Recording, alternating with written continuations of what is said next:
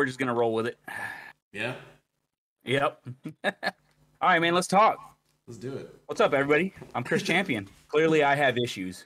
But you have whiskey, so that's all that matters, right? Whiskey can fix all your problems. Got the whiskey. Hey, yo, I figured you would like this too. This is actually an elimination chamber whiskey glass. Oh yeah, nice. Man, you know me in wrestling, bro. I could talk wrestling all day. Dude, I love it, man. I love it. Look, welcome to the podcast, bro. I appreciate you being on. I love doing this with all my community members, getting them in and chatting with them and just having a good time. The reason I asked you specifically, I appreciate the invite. Yeah, the reason I asked you specifically is because we've been meaning to do this for a long time, and I just honestly in the last couple of months it just hasn't been a viable option on the channel because I've just been so busy with everything else. But we're gonna bringing it back, and we're gonna bring back more of them. And welcome to the first podcast of 2022 with the one and only bearded man himself. So I appreciate you being on, bro. Now the first thing, we're all suited up, we're dapper, we're looking good, bro. Mate, I knew it had to be suits. It had to be suits for the two of us, of course. For me, dude, the first question I always love to ask my guests on and the people in my community is, look, obviously you yourself are a streamer, you're a gamer, you're someone who enjoys that side of things as well. I watch your channel pretty regularly. I really enjoy hanging out with you. You're always a fucking fun dude and a good vibe. For everyone who doesn't know you and who's seen your name around but doesn't know much about you, do you want to give us the 401 on ChrisChampion, what you're all about, why you stream, and what's the future hold for you? What do you do? Absolutely, man. So I'm ChrisChampion, clearly ChrisChampion. That arm is a fake representation of what I really have, but it's cool. It's all right. It's the illusion. So yeah, man, I've always been a gamer, dude. Hardcore gamer. I love playing. I love getting on with my friends, vibing out, having a good time, man. Man, streaming, what got me into streaming, dude? I was playing for hours on end, and I talked to my wife, and I'm like, hey, why don't I just turn on a camera and make some stupid faces and play a video game and see what happens? Yeah. And she was completely behind it. And man, when I first started streaming, dude, because I see a lot of people, first-time streamers, and they're real stressed out about their equipment. Yo, I had nothing. I had a PlayStation and a screen. That was all I had. Unfortunately, my PS4 wasn't the best thing for it. The stream lagged. It never worked right. So, my wife, being the amazing person she is like, let's go buy you a computer so you can stream off of. Okay. So we went and got me a HP gaming laptop, which I'm still using to this day until I get my PC built. Mm-hmm. But then I didn't realize you needed a capture card and all that to bring from what's on the PlayStation to what's on the screen. Yeah. So I had to go invest a little money. My credit card was crying every time I swiped it. But we got the capture card all set up, man. I had a great friend that gifted me my first webcam. So, I had a cam set up. And, man, I just went from there slowly over time. I've added parts to it. I've got my light now. I've got my HyperX Quadcast that I can talk through now. I've got keyboard, mouse. I've got a Stream Deck. It was all a grind to get that, man. Yeah. And honestly, I have to thank my amazing community for, bits, donations, gifted subs, because all that helped me turn my stream into the mediocre one that it is today. No, I get you, dude. I get you. You gotta start somewhere, bro. And that's the thing. Like, you still got, how many followers you got now? 1.2K followers as well. And yeah, I'm at 1.2, somewhere right around in there. Yeah. See, that's no mean feat, bro. Like that's something to be proud of. Yeah. You always have plenty of. Man, I remember hitting my 1K. That was probably one of the biggest achievements I hit in my life, was hitting my first 1,000 followers. And not only that, man, my community is a big part of why I do what I do. Man, I love to help new people out. I love to have small streamers come in and try to get them helped out, connected with some new people, grow your followers, grow your viewers. Me and Zilla actually talked about it the other night, man. I remember helping him get to 500. And that was like a shining moment for me, was helping him hit 500. Yeah, I remember it vividly. As we were literally talking about it yesterday. Yeah, yesterday, yeah, and that was insane. And now you're sitting at what, 2,300? Yeah, yeah. This is the thing, right? It's just I don't know. It takes a real good bunch of individuals who all want to help each other out and talk and vibe. Like the reason I do this every day is because I love doing it, because I get to talk to all my best friends, right? And they all just come in and we all just chat and we have a good time, and that's what it's all about. That's what it should be about. It shouldn't be about coming in here and being like, oh, this is such a job, like this is such a chore, whatever it might be. No, this is a hobby that I love to do, because I come in here and as soon as I turn on my computer and I press live, there's 10 people in here saying hello, and that's what it's all about. You get to that point and you're just like, you know what, this is what it's worth it. But it is a grind. It's not an easy. It's a lot of hours invested. If you were an investment banker, you wouldn't take a chance on Twitch, because it's just a lot of time and a lot of effort, and not for not a lot of monetary gain. But at the end of the day, bro, you've got to start somewhere, and you know what? It's one of those things that if at any point in the future I could do this for full time, I fucking would do it in a heartbeat. But unfortunately, like, it's just Twitch. They hemorrhage the shit out of you. Yeah, I think that's ultimately, like, I mean, realistically, that's ultimately everybody's dream, is to wake up in the morning, turn your camera on, and play games for 8 to 10 hours, and make good money at it. I would love to be there one day. That would be amazing to me. When I first started gaming when I was a kid, and I would go to school, right, and the teachers and my mom would ask me, "What do you want to do when you grow up?" I was like, "I want to play video games for a living." and my mom would laugh, because back in then, that was in the 90s, bro. Like, in the 90s, that shit didn't exist. Like, back then, it was like, no, that's a joke, right? And my mom would laugh at me, because she's like, "No, get a real job." And then my teachers would be like, "That's really unrealistic, because that's not a thing." And now, you can literally do that. Like, it's an actual thing now. And like before, it was like, that's like a pipe dream and you're just being a child. And everyone's like, "I want to be an astronaut." I'm like, well, being an astronaut is way less achievable than playing video games for a living. It's like, why is that person's aspiration so much better than mine? Like, do you know what I mean? Like, I was just like always laughing at that. It's like, I want to be an astronaut. I want to go to the moon. I'm like, that is absolutely way harder than playing video games for a living. Right. So, sometimes it's funny how society just morphs itself, because, I mean, look, when I was growing up, and you and I are similar ages, right? So when I was growing up... I'm 35, so I don't know how old you are. Yeah, I'm 32, right? So... Yeah, we're pretty close. When I was growing up, all of these things that you can do now is for jobs, they didn't exist. Like, right. Social media marketing. We didn't even know what social media was when we were kids. I didn't even have a fucking mobile phone until I was like 15, right? Yeah. So like, I didn't know what that was. Nobody knew what graphic design was. Nobody knew what websites were. Like, the internet was brand new when we were kids. Like, it just didn't, we're old as fuck. Yeah, and that's another thing that comes with, like, the Twitch stream is, like, I mean, you have to learn how to do your own overlay. Well, I guess unless you're paying somebody for it, but learn your own overlays, your tiles that go in your stream, your social media links. I mean, there's so much to it. It's insane. I never thought when I started streaming that this much would go into it.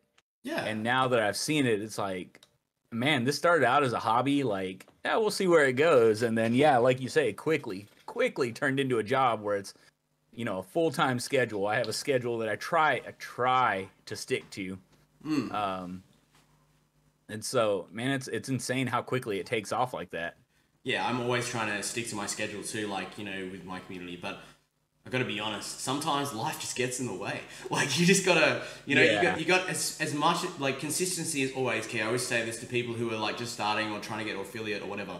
Consistency and scheduling is absolutely paramount to everything you do. Because if you just randomly stream, no one will know you're streaming and no one will come to watch. So, like, if you take the time to say, hey, I'm going to be streaming at this time, on this day, every single week, you can expect me to be here, then, obviously you give yourself a leg up. But when you stream as much as I do, like, sometimes things change. Just depends what's going on, We stream every day here, like every day, sometimes twice a day. Like, I'm all about it, bro. I love it. Yeah, your stream schedule, man. Whoo, you stream a long time, dude. Yeah. I wish I could run hours like that, man. You're a beast for what you do, dude. You're Yeah, an yeah, yeah. absolute unit for how much you stream. Do you know? I looked at my hours streamed last month. It was like 212 hours or something crazy. Wow, dude, that's madness, dude. Like it was something stupid like that, and I was just like, but you know what? It's the reason I do so many hours is not because I'm a masochist. It's because I love it, because I enjoy it. I'm playing games and it's 6-7 hours in. And I'm like, I'm actually really enjoying it. I don't know why I should end.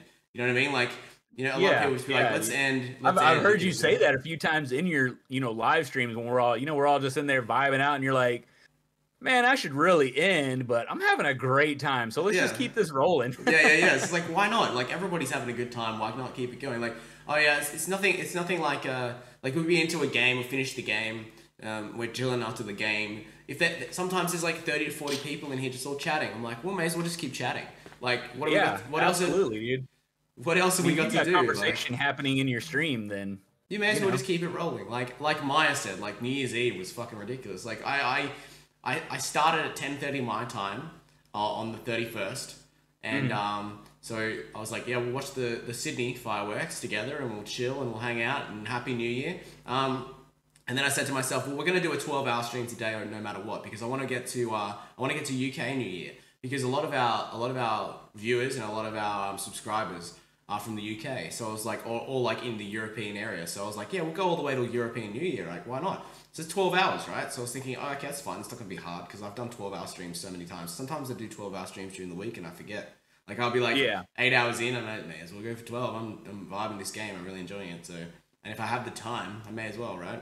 But then, like, we got to 12 hours for London, and then Maya comes in and she's like, hey, do you think you could make it to ET? And I was like, what do you reckon? I'm like, she's like, you think you could make it to the New York ball drop? And I was like, I fucking could. I'm like, let's do it. And so like I grabbed a couple of more drinks and we pushed it all the way till the New York ball drop. And that was 18 hours. So I was on stream for 18 hours. And dude, it was like this, like by the time I finished streaming, it was like the end of New Year's Day for me. Like, that's insane. That's absolutely madness. Like, I streamed through the night, through the day, and then back into the night again. And it was like dinner time by the time I finished the next day, which is just like, it's just wild. And, it just fueled off of beer and energy. Yeah, and then when I ended, I went back on to Discord and I was like saying Happy New Year and talking to everyone as they pushed into like West Coast. And like, so I was up for like 24, 25 hours, slept for like 5 hours, and then go back on and streamed again the next day. So like, I don't know, bro. There's something wrong with bro. me. And it's interesting that you say that, because a lot of people don't realize, like, when you're a streamer, dude, your grind doesn't stop once the camera turns off. Once your camera turns off, you're out in Twitch community, vibing with other people's communities, meeting those people, and bringing, hopefully they'll come check you out. I mean, that, like you said earlier, you met me through Crow, dude. That's exactly how we met. I wasn't streaming. I was in Crow's stream, saw your name come across. We started talking, and then, oh shit, I'll pop into this guy's stream while we're vibing out, and now we're like best friends. Yeah, 100%. And the crazy part about it is, it's like, I started, so the way I found Crow's stream, and the way I got in there, I literally, one of my mates, do you know Ragnar?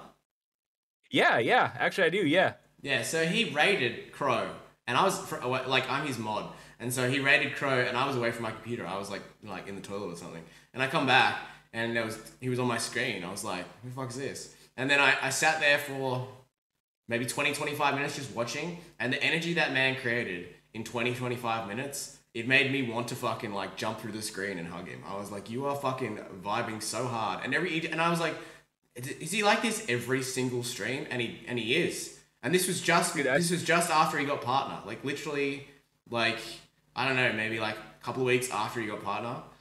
And I was just like, wow, like this guy is all energy. This guy is wild. And I followed and subscribed. I swear, dude. I swear Crow has G Fuel just pumping through his veins. Yeah. Because, like, dude, it's madness, dude. It's 8 o'clock in the morning my time when he goes live, and he is just like ready. in the clouds with energy, and I'm like, bro, how are you this pumped up at 8 o'clock in the morning? It must be like the military side of it too. Like, you know, Yeah, he that's just true. Yeah, he's that used rise to and getting up grind early kind of and shit. grinding Yeah. early and stuff. Yeah. It's incredible to watch. And like as soon as I was there, I was literally there for 20 minutes, and I was like, I followed and subscribed within 5 minutes of doing both. And he was just like, "What the fuck?" And I was just like, "Bro, I literally like I sat here like 20 minutes. I don't know how I got here, but I'm staying." And I've been there ever since. And then I met you there, and I met a whole bunch of awesome people there, and I was just like, Yeah, man, this is his awesome. streams are incredible, man. The like you said, the energy he puts out, and I mean, he showed some clips back from a couple. It was probably about a week ago. He played some clips from when he first started streaming, dude, and he had no setup whatsoever. And Yeah. you could see him like he'd hit a nasty shot in Warzone and like look down at his phone and like clip it real quick because he had no mods to clip for him and stuff. And And just to see where that dude is now it's insane, man. now he Like has like he's such a good dude. yeah, now he has averages of like 150 plus because he's just I killing it. know. I know. When he did that giveaway for the soundboards and all that Oh yeah, a that couple was weeks ago, dude, he had like 500 people in his chat at one time. I was like, man, dude, that's crazy, like if right? only I could get to that. Well, this is it. Like he's the perfect example, and this is why I brought it up. He's the perfect example of what it takes.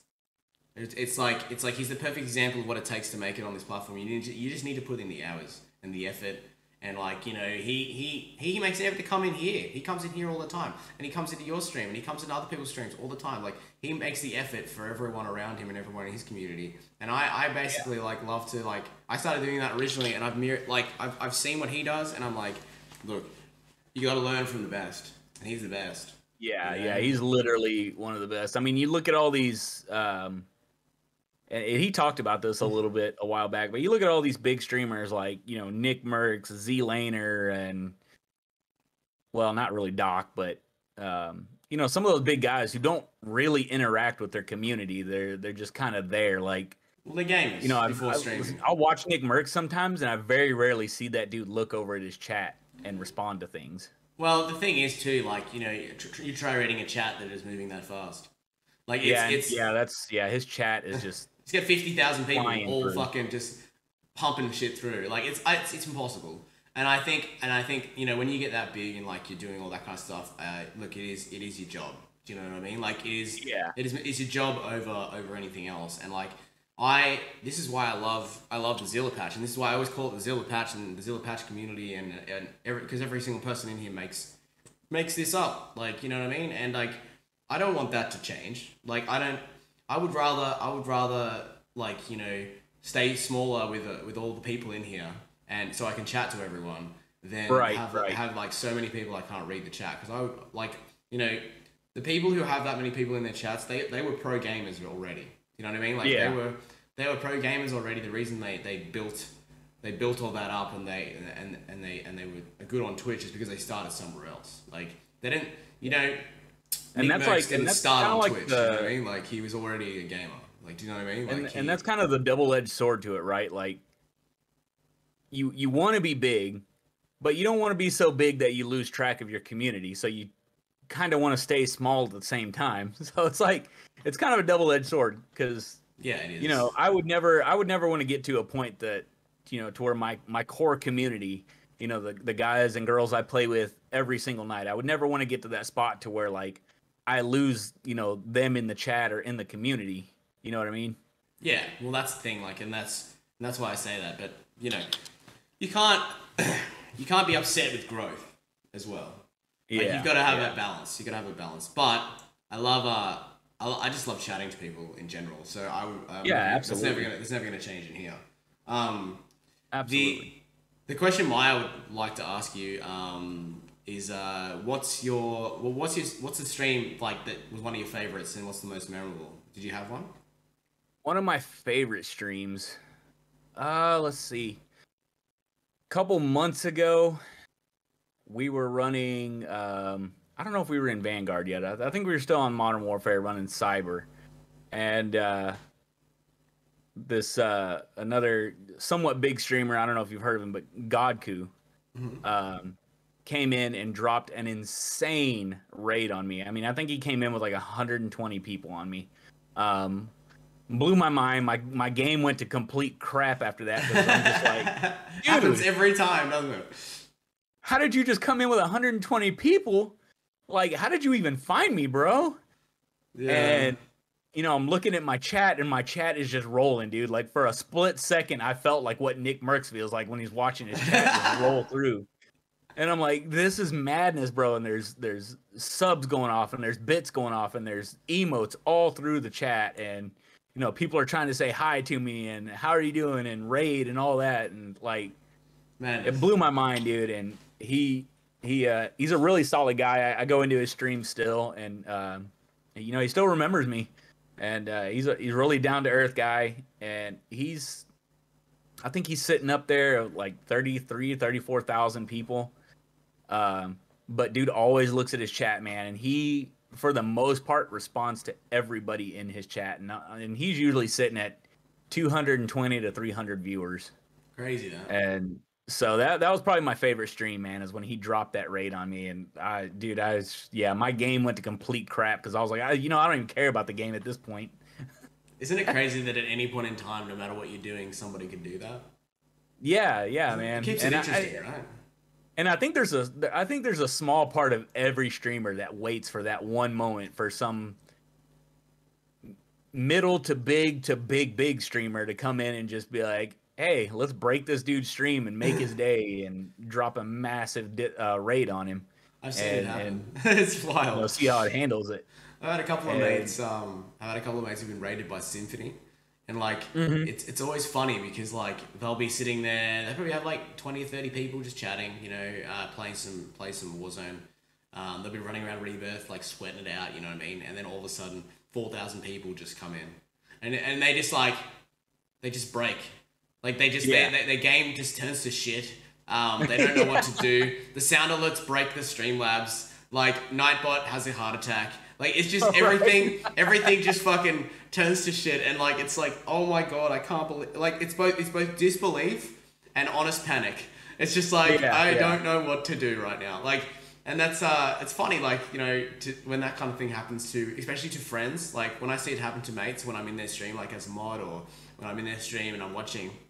And something like that happens to them, I feel so happy for them, but at the same time, I'm so stressed out for them. I'm just like, I don't know how you're going to handle this. I have no idea what I'm doing right now. I'm just going to sit here and let you handle it. And they're just like, somebody help me. Like, you know what I mean? Like, well, and you called it yesterday on, who did we raid yesterday? She was right in the middle of Warzone. Yeah, Rose. And I waited until she loaded into a game too before I raided her. I was watching her on my other screen. I'm like, she's loading into a game. As soon as the waiting room was done, I then sent the raid because like she landed and she was looking for a gun, and then she got the money for the loadout, and then we raided with 60 people, and she shit us. And she's like, I forgot how to play. I think every time she landed after that, she died because she could not focus because she was so in tune with her game. But like, you know, all of a sudden there's 60 people in your chat. And she's like, I don't know what to look at. And we always and I always love it because like those 60 people in the chat, everybody was, we had at least half of them were active. So like half of them were all talking at the same time, all spamming Rugged Raid and like, you know, throwing shit around. And she was just like, I don't know how to function. And I was just like, this is the greatest thing. I love doing that. Like I love being able to have like the opportunity to do that to other people because it puts a smile on my face. Also, like the reason I rated her too is because like we played games yesterday. And like, I'd never played games with her before, and we played games with Reese, and Reese has only just come back from like some time off as well. And so it was good to play games with them again for like, you know, and I was playing with her for the first time, and I met her yesterday, and I was like, oh my god, she streams as well, and I followed her, and then saw her, she was on, and I was like, well, this is perfect timing, you know, why not? Yeah. Like, you know, she wouldn't be expecting it either, so like. And you said she's like hella sweaty too, right? Yeah, that's what I mean. So like we were playing, she was dropping like 15, 20 kills a game when I was playing with her yesterday. And then I was thinking to myself, how do I break her like without trying? And I was like, this is the perfect opportunity to do this. And it's like, you know, so fuck it. I thought I'd send it, and yeah, put a smile on her face, and got a couple To answer Dog Lady's question, I am drinking Crown Royal Vanilla and Coke. That's really? That's interesting. That's an interesting mix. It's very Good sweet, stuff, right? Yeah, it's pretty sweet. Yeah. Are you a sweet tooth? Do you like sugar in that? Are you all big into that? Oh, dude, sugar is probably my biggest vice. Oh my god. Yeah. It's terrible. Never been into the sugar stuff, but I'll be honest with you. I've seen a lot of people that are just like, I wish I'd never discovered it. Like, yeah, honestly. Yeah. Oh, I get no that. Dr. Pepper. No Dr. Pepper. No Dr. Pepper. Dude, I don't drink Dr. Pepper ever. We don't like we have it here, but it's not like the thing that you see on the shelf first. Yeah. Do you know what I mean? Well, I live in Texas, so it's pretty basically a part of my religion to drink Dr. Pepper since it's made here. Nice. Are you from Texas originally as well?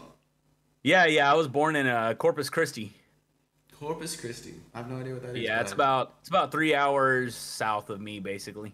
Yeah, nice. And you've always lived in the same state, and you know. No, I've bounced around between a few states. I've lived in Iowa, Tennessee. I did a short stint over in Florida. So yeah, that's the main states I've lived in. Yeah, and family? Do you have family as well? So my mom and dad about 3 years ago, moved from Iowa down to Texas to be closer to me and my wife, and to leave the snow that they absolutely hate. Yeah, that's fair. No one likes snow, really, do they? So, and then I've got a big chunk of family that live in Tennessee still. My sister lives in Tennessee. My brother lives in 3 years in June. Yeah, there you go. That's my mom, actually, Dog Lady. Oh, really? Hey, Mom. But yeah, my brother lives up in Virginia, so we're kind of spread out all over. That's awesome. And you have pets, dogs, cats, anything like that? Yeah, I got one dog somewhere around here. I don't know where he's at. Yeah, we love pets. We love pets. Yeah. Obviously, you know me. I have a cat, and I love my cat. It's like, you know, we just we love vibing out with. Dude, you pets. probably have the most chilled out, relaxed cat I've ever seen. Yeah, she just sits like opposite me all the whole time. It just chills. Yeah, she's got that little post that sits like right in front of your desk. Yeah. You know what it is, right? So my cat being a rescue and being like, I pretty much like, you know, what would you say? I raised the cat from you know, she was pretty a scat cat to me originally, because I found her in a bin, right? And yeah. I basically raised her from a kitten to now, and we've been like, you know, she's been moving around with me for like the last 6-7 years, and like, so she's pretty much like, separation anxiety is very, very, very intense with her. And so she basically just follows me from room to room. Like, if I'm having to shower, she's sitting in the bathroom. You know what I mean? If I'm on the toilet, she's sitting at the door. Like, she just follows me around. And like, if I'm in bed, she's sleeping next to me. Like, if I'm here on the computer, she's sitting in front of me. So like, I put the post up there so that she could see me when I game, because obviously I game a lot. And so she doesn't get upset about it, because she's always like meowing and trying to find me and shit. So like, if you sit up there and she can see me across the monitor, then she doesn't get that separation anxiety. So like, I'm trying to like, you know, it's kind of like a remedy for something that shouldn't be a problem, if that makes sense. But that's just the way she is. Because I work long hours too, like when I'm working. So, you know, when I come home, she goes a bit nuts. But like, it's yeah, I don't know. It's kind of nice though. Like, she's a pretty good cat. Like, she's pretty well behaved.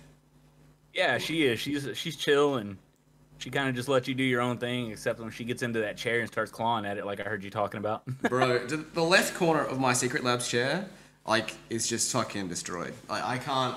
And it's so frustrating. Like, she has so many things in this house she could use other than this chair.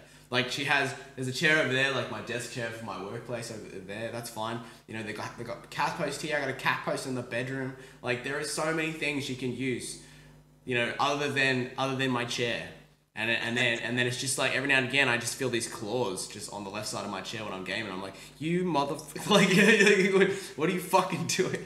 Like, get off that shit. Like, this is the only He's like, I know I got scratching post, but I'm gonna fuck up the expensive scratching post. Yeah, you know what I mean? Like, you know, it's like, get fucked, man. Like, just don't be that guy. Like, you know, let's see what it is. So more about like where you live and what you do and stuff. When What do you do? What do you do for a living? This is my next question I like to ask people. Like, what do you do for a living? How did you get into it, and why? Why do you do it? So I actually work for a small pest control company out here in Texas. Really? And so I just kill bugs all day, basically. Nice. How did you get into that? Man, it was real funny, dude. I was working at a Verizon store. Yeah. Selling phones, and my boss now came in to buy some company phones for the company, and she's telling me what she does and all that, and I was kind of bored with working at cell phones, man. Plus, I didn't really like my boss that much, so yeah, I just kind of asked her and like, "Hey, you guys hiring by chance?" And she was like, "Yeah, actually, we are." And I was like, "Oh, okay." And so she, right in front of her, actually, my boss came up and actually took my sale and put the commission under his name, so he didn't have to pay me commission. That's the kind of manager he was. Oh yeah, nice guy. And so she wrote her number down on the back of a business card and had her son run it into me. And he's like, "Hey, man, my mom wants you to call her after you get off work." And I was like, "Oh, okay, cool." So I called her, man. We got the interview set up. And, man, her husband, who's like the big owner, didn't think I was going to make it. Because I'm working at a cell phone store, man. I'm all in a shirt and tie and, looking good. And so he didn't think I was going to make it, and I'm now the longest employee they've ever had. Well, that's it, though. That's commitment. But yeah, man, it's a good job, dude. I'm in a truck by myself all day, so I don't have people constantly watching over me and stuff like that. It's a good job, dude. I enjoy it. I see new stuff every day. Nothing's ever the same. And I get to drive all over Houston. Nice. I can relate to that. I'm in a truck all day by myself as well, which is the way I like it, to be honest. Yeah. You just get onto with it, get your job done, you go home, you don't have to, rely on other people to, you're waiting on things and doing bits and pieces. You can just kind of get your job done and get on with it. That's what I like about it. It's, yeah, 100%, that's awesome, dude. Pest control. I never even knew that about you. Yeah. This is why. A lot of people are surprised when I tell them that's what I do, man. They're pretty surprised by it, and like, man, it's a job, man. This is what get out there, kill some bloods, can do. And go home. Yeah, it's what the podcast can do for people in the community. I can guarantee you, not one person in this chat, besides your mom, would have known that you do pest control. You know what I mean? So that's wild. That's all you can expect in podcasts. You can just learn things about people you didn't know already. And that's good. Pest control and streaming. yeah. Well, it's the combination of the gods, man. Right. The other thing I wanted to ask you too, when look, we have a lot in common, you and me, right? We have a lot in common. We're always having conversations about things that we love and things that we enjoy. You knew this was coming, but heavy metal. Oh, right? It's the greatest thing ever. You know how much of a metalhead I am, okay? Absolutely. You understand the passion that I have for metal music. Yeah. I need your top three. I need your top three, both either artists and albums, or just in general. And I need some sort of metal story that would only become from someone who's a metalhead. All right, so we'll go top three artists. I think, oh man, God, so hard to narrow it down, dude. It is, dude. It is. This is why I think number three. I think number three. I've always got to go old school, man. They're always going to be one of the trendsetters that really got me into metal. I got to give it to Slipknot, dude. Yeah. They've been around for years. I love them. It's a good choice. I know they went through a short period where Slipknot was not the cool band to like anymore, but I still love them, man. I loved them. Yeah, no, I agree. Number two at the moment, man, Slaughter to Prevail. I dig everything that they do. They're so good. They're so good. I love a good Russian metal band, dude. And the fact that he changes languages in the middle of songs from English to Russian back to English, it's the best. Wild, right? And their music is so disgustingly heavy. Oh man, and it's powerful, bro. You feel you hear the drop. You put a headphones on, right, and listen to that movie. Yeah. Oh, sorry, that band. So you listen to like Agony or something, right? And you hear you hear that drop. You hear the drop in the middle of that song. It just makes you want to fucking smash your head into the ground. Like it's just it's just so good. Like as a metalhead, and you're like, well, you know, this is the thing, the curse of the metalhead, right? You start at one point of heavy, and then it's not heavy enough, and you move on to the next point of heavy, and then that's not heavy enough, and then it's the progression of a metalhead. Like it's like you start at Metallica and you end at Death Clock. Like you have to just keep getting heavier and heavier and heavier, and to the point where you're listening to, you know, Slaughter to Prevail, and you're like, it could be heavier. Like, do you know what I mean? Like, and that's fucking saying heavy, something. but I feel like we could go a little heavier. We could go best, and this is why people get into stuff like grindcore, because they just need that. They just need that smash and grab sort of stuff. Like, you know what I mean? Like, it's just like, I need that fix in my head, like, you know. I just love it, bro. I love it. It's just a wild thing. And every single time I say to someone who's a metalhead, I'm like, it just needs to be heavier. They know exactly what I'm talking about. that's what happened with Slipknot, dude. Like, you know, I'm young. I'm in like middle school when Slipknot really started blowing up. Yeah, I remember buying Iowa when I was in primary school. Yeah.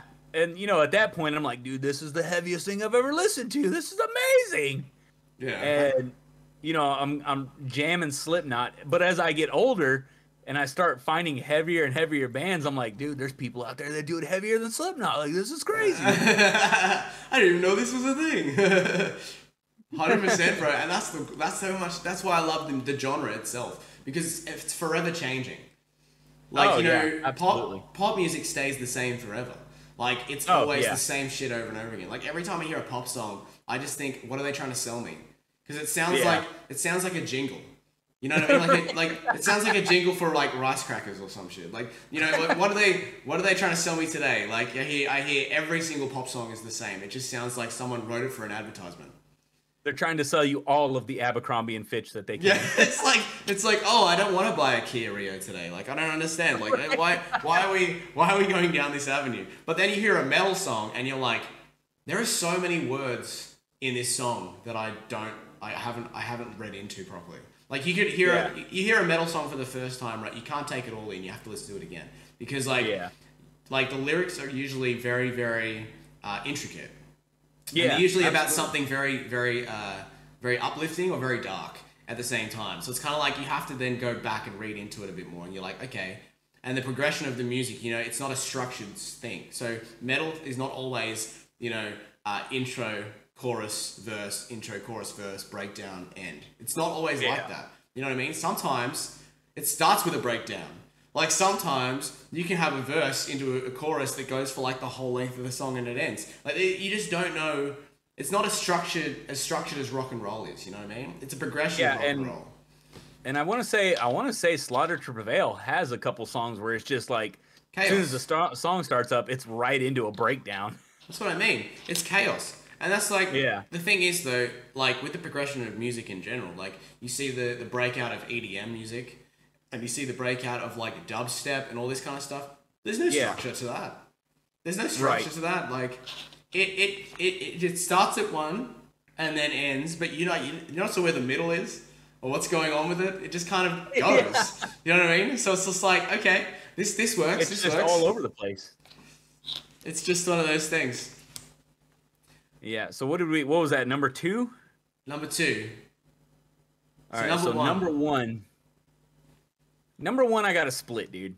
Because, you know, at the moment, I am loving everything that Lorna Shore puts out. Oh, yeah, that's a good choice. But if, you know, my number 1, if I had to give it to a lengthened band that I've been listening to for years, Motionless in White. Oh, choice. You know, I love their white wedding cover. Yeah. That was really enjoyable. Yeah, and their music, I mean, dude, Chris Motionless just puts so much emotion into everything he does. He does. And it sounds good. You know, they've got their softer, you know, slower songs, and then they've got their other songs that just, like you say, make you want to headbutt a wall. Yeah, that's it. I honestly, it's funny how they have a lot of melody to their songs too. So like, there'll be a lot of melodic ballad sort of songs mixed in with other heavy stuff. So it's kind of like, it's like a different feel, you know? Yeah, which yeah, I love. Which absolutely. I love. And sometimes it's both in the same song. It's real heavy, and then the end is just slow and steady. That's it. I love that. Kai, thank you for the 5 gifted subs. You literally came in, said hello, dropped 5, and then said goodbye. I'm out. Beers. Okay. I love you, bro. Cheers for the. That's a proper hello and a proper goodbye, yeah, right there. he's just he does that sometimes. He's a fucking legend. Look, I could talk metal literally all day, literally all fucking day. Like for me, like my bands, bro, it's always Parkway Drive. It's always gonna be Parkway Drive. It's always been Parkway Drive. Like every single time they bring out something new, it's the same but different. It always changes. Do you know what I mean? Right. It's not like for me, one of the bands that I like the least, and this is going to be very controversial, it is Disturbed, right?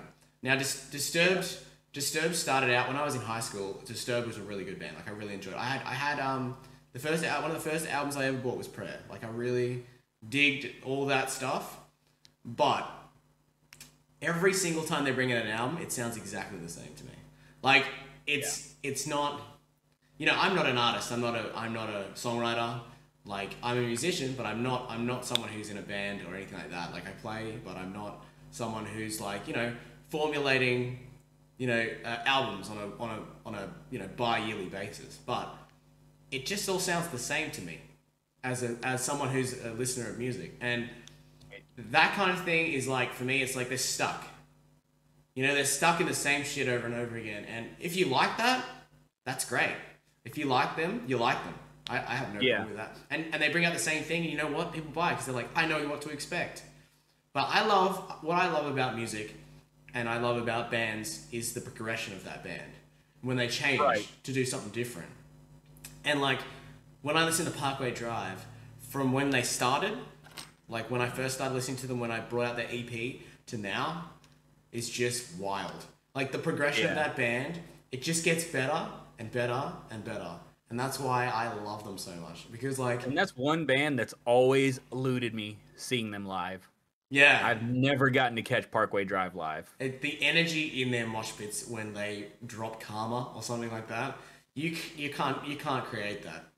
You can't create that. You can't recreate that. You have to be there. You have to be there. Because you feel it. You feel the energy in the room build. Do you know what I mean? Like you know when you're in a good mosh pit and like you can feel the energy people are creating around you. Like everybody just it's like a vibration before an earthquake. Like everybody is sitting there, they're all ready to go. They're like, okay, we know what's coming. But we're still not prepared for it when it happens. So like it's like we can feel the tremor in the ground. It's like, yep, we're all here, we're ready, we know what's coming, we know what to do, and then it hits, and you're like, I don't fucking know what's going on. Like, it's crazy wild. Like, some of the greatest nights ever, bro. It's so good. Probably one of the best pits I've ever been in was the Ghost Inside. Oh yeah, they're so good. Their pits are so good, dude. They're so good. Dude, I remember seeing the Ghost Inside at a pub.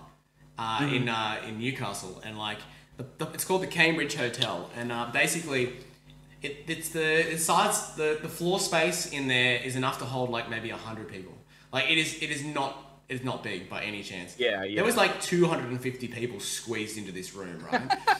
And there was no barriers, no barricades. The stage was literally on the ground. Like it was just. Dude, those are the best, bro. When they're playing on the ground, that's absolutely the best. They were playing in the mosh pit. Like they were so like the mosh pit had to be pushed onto the stage. There was too many people in it. So like basically they were playing and the fans were just sitting there next to them. Like it was wild. And it was, you know how much it was to get in? $10. Woo, $10 you know what I mean? The Ghost Inside, bro. That would be amazing. Yeah, and it was just so much fun. It was just like. And they played with Prom Queen as well, which was just even more wild. So those two bands in a pub, everyone's got a beer in their hand, and it's $10.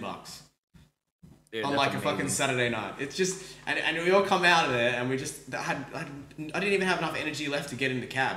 I was so tired. Like it was just so much, like because you know how if you're in a really really tight mosh pit, you're always pushing. You're always pushing, and like after a while, you feel like you're having a workout. Like, because all your muscles are starting to hurt because people are pushing against you. Like, you're trying to drink your beer at the same time, and like there's shit going everywhere, and you know there's bottles. There's been a few shows that I've left where I just walk out and, like you say, man, it's like you're drained. Yeah. And you just go home and sleep for like 12 hours after. Dude, I went to a Thy Art Is Murder concert, right? And so they opened for Parkway Drive at Byron Bay High School, right? And I went to this high school event, right? And I was like, I came out of that gig, I was missing my shirt, okay? That was one, because someone tore it off me. Like, literally tore it off me. I had blood all over my back, because someone's nose had busted on my back, right? So someone went head first into the back of me, and this went bang, just all over the back of me. I was sweating so much. So I got back in the car, because my mate was like sleeping in the car waiting for me. And I come back and I was just like, literally, I'm talking no clothes, just covered head to toe in blood. And he's just like, what the fuck did you just come from? Like, what happened? He's like, did somebody die? I was like, no, I just had a great time. But I was so incredibly exhausted. I basically... Did you get mugged in the back alley? Do I need to go beat somebody up for you? What the fuck just happened? And he's just like, I'm like, I don't know, bro, but it's one of the greatest gigs I've ever been to in my life. Like, they literally broke the hall to the point where they had to pay the school to build it again. Like, the stage cracked down the middle. And like, because it was made of timber. And so the stage cracked because everyone was jumping around and smashing shit, and the walls started to fucking crumble, and it was like they shook the whole thing to the foundation. And they basically, you know what they did? They paid the school to rebuild the hall. After that, amazing, like that's crazy. I love it. That's so good. Like, what the fuck? I mean, look, in saying that, story time, bro. What's the gig? What's the metal moment? What's the moment that you had as a metalhead that you remember forever? God, there's been so many. I'd have to say, like, my first pit, bro, in Dallas. I followed a show from Houston up to Dallas because I made friends with a band that was playing it. Mm-hmm. And so I followed them from Houston to Dallas. And for some reason, I don't know why, but Dallas was the first time I really threw down in a pit. Yeah. So I don't know if it's because, you know, I was away from home and I don't know if it felt more comfortable or what. So, you know, the band that I made friends with was on stage, and they're building up to a breakdown, and it's one of my favorite breakdowns from the band at that time. Mm-hmm. And so I'm like, this is it. This is my moment. This is the one. So I get in the pit, man, and I'm right on the, like, I'm towards the back of the pit because I'm like, I'm gonna stay back here just in case. And so, you know, I start doing my bouncing around and running back and forth. And to me, that breakdown hit like a hammer on concrete. And I just lost it, man. And I throw my hands back, and then I kick back with as much force as I can. I mean, just boom. And, dude, there was this poor girl just standing right behind me, and I kicked her dead square in the middle of the chest. Oh, no. And knocked her probably 5 feet backwards. And I just turned around and I go, oh my God, I'm sorry. And so I went and picked her up, man. I picked her up off the ground. I'm like, are you okay? Like, I'm so sorry. I'm so sorry. And I pick her up and like put my arm around her shoulder and like walk her away from the crowd. And she's like, no, I'm good. I'm fine. It just knocked the wind out of me. I was like, oh, okay, I'm so sorry. And she goes, it's my fault. You know, I wasn't paying attention. And I'm like, no, it was my fault. I kicked you. And so like, awesome. I walked her over to a bench and sat her down, and I like went over to the vendor and grabbed like 2 bottles of water and brought them back to her. I'm like, here's some water. Like, are you sure you're okay? And, like, she was fine, man. But dude, I had never felt so horrible in my entire life. But dude, she was cool. And like later on after the night, after the show, I saw her again getting ready to leave, and I just checked her like, you sure you're good? You're fine? She's like, yeah, I'm good now. Like, you know, I'll probably have a little bruise, but she's like, I'm fine now. Like, it's no big deal. And I was like, oh, okay, cool. Isn't that crazy? The thing I love too about like people who listen to metal, who get into mosh pits and stuff like that, is just like they're always so kind to each other, even though they're all spin heel kicking everybody in the head. Everybody comes out of their best friends. Like everybody knows what's coming. It's all baked into the cake for people who listen to metal, right? We all go in there expecting to get fucked up. So we're all like, we're going in there. we're gonna headbutt each other in the head, but later on I'm buying you a drink because like you know what, we're having a good time because the music is what brings it out, and like it's expected. So like if someone does go down, if you ever see this in a mosh pit, you see someone go down, you watch how many people pick that person up. That's what I love about metal music, bro. Like there'll probably be 5 or 6 people that completely stop what they're doing and scoop that person off the floor and make sure they're good. Yeah, do you know what I mean? So like I've seen people go under in mosh pits who are like maybe just a little bit too short for what's going on, and they go under, and you just see everyone just push back where that person goes under, and they hold each other so that people can't come in, because you got to be, it's like ring awareness, you know, every single person, it knows what's going on, so every single person now pushes away from that, even though it's pitch black and the music is blaring and no one can see shit. We know what's going on, and so that person gets picked up. You'll see everybody link arms so nobody can break that chain until that's that what I mean. That's crazy, right? And that's the community that I love. Like I love the metal community because of the people that are just so kind. Like it's funny how you go in. It's all about like it's all about the way people see things, right? So you go into a room full of people wearing black, right? Full of people wearing black, chains hanging off their pants, metal shoes on, you know, nose rings and tattoos and beards everywhere, and they're all just fighting the shit out of each other and, you know, having a great time. And that's less dangerous than if you go to an EDM concert in the middle of a fucking like festival park, you know, with a whole bunch of people who aren't moshing at all. Like it's less dangerous to be in a metal mosh pit than it is to be at a festival for like dance music. That's what's wild. But like you said, at the end of the day, we're all just watching out for each other. Do you know what I mean? And like I've seen, like it's funny how like festivals are always like, oh yeah, you know, whenever you hear on the news, it's always the dance festival that there's an issue, whether someone got stabbed or someone you know had an overdose or whatever it might be. You never hear that out of a metal mosh pit. You know what I mean? Like you never hear anything like that. And it's like if someone does like break a toe or someone breaks a nose or something, it's fine. Like it's like okay, well, like you know, we'll take you over here to EMT. We'll get you sorted out. And you know, here's a glass of water and here's a beer and let's get on with it. Like, you know what I mean? Like, it's just but absolutely. At a concert, at an EDM concert, you've got everyone like just shooting up and fucking getting fucked up, and you know the amount of times I see drugs at metal concerts, it's not even like few and far between. If you do see drugs at a metal concert, 9 times out of 10 it's gonna be a joint that's being passed around to everybody. exactly. Like if I've been in like, so I was in a Bring Me Horizon mosh pit, right?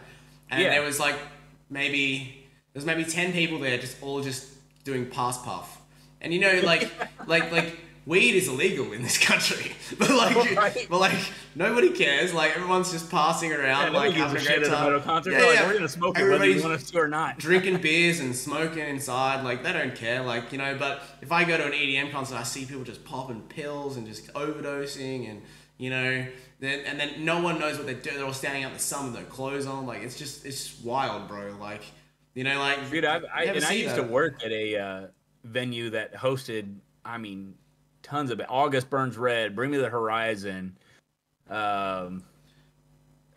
We had so many bands come through. Acacia Strain, Amir, Devil Wears Prada, A Day to Remember. I mean, tons of bands.